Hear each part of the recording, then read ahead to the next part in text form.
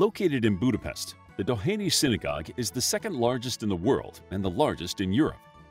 It was built between 1845 and 1859 by the Jewish community of Pest.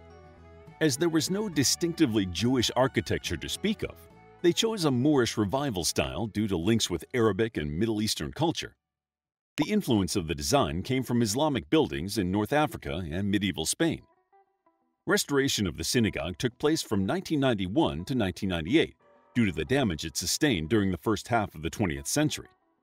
In 1939, the right-wing Hungarian group, the Arrow Cross Party, bombed it. This party was pro-Nazi, and the bombing occurred in the lead-up to World War II. During the war, the Germans used the synagogue's remains as a radio base, and during the Holocaust, it marked the border of the Budapest ghetto.